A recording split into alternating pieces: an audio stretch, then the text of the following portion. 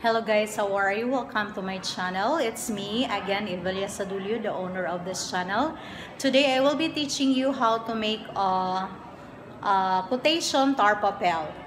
So this is very much cheap because you will be the one to make it your own, and it can be placed anywhere in your room if you are a teacher. If you want to know how, just continue viewing.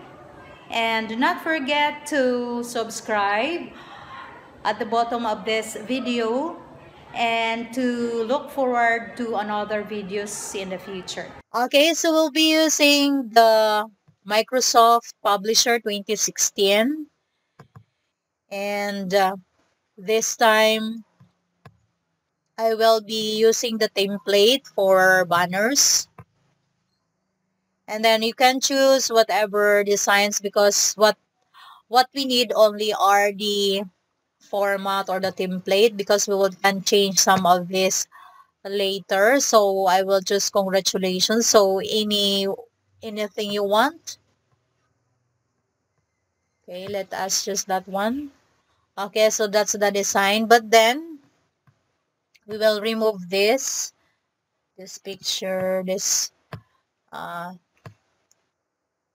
content because we will change that to a quotation. Okay, so first thing to do is to insert some background. Now, where are we going to find some background? You can use the internet. You can download different background designs. So I have here so many background design. So I can choose this. For example, this one I want it this way. This one. Okay, just right click and save as. And then abstract background design. And save. And then go back to Microsoft Publisher and then click insert. Then picture, then click abstract background design and then insert. Okay, there you are. So what we need is to enlarge this one. Fill the blank spaces. Okay, there. Just click and drag the side. And then here, you also click and drag. Click and drag. Okay, there you are. You already have the background.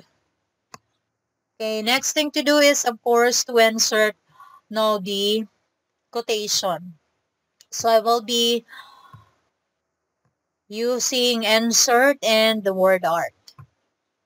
So you can also select different font style here. So it's up to you whatever design you want. Let us say I want that one. Then click and then type. So I will be using the simplest quotation. Honesty is the best policy. Okay, that's it. Policy. Okay, then click OK. And then, so as you can see, it's very small. Again, we can enlarge the size. So just click and drag again. So it's up to you what size do you want to. Okay, click and drag. Okay, there you have it. You have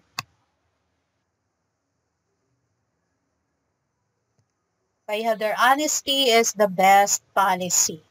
So we have so many design you can choose from that one. You can also have there. There you are. So I think it's better if we will use the blue color because of our background. Then after that, it's now ready for us to print. Or you can save it first. Just click file and save as. Then after saving, you can have file print. And then if we'll be using letter, short band paper, okay, you need to use how many pages or pages of short band paper. You can just change this one to landscape and there you change the number of pages. That is guys. I hope you learned something from this tutorial. Okay, do not forget to subscribe at the bottom of this channel. And then, please view some more of my future videos. Thank you very much and thank you for watching.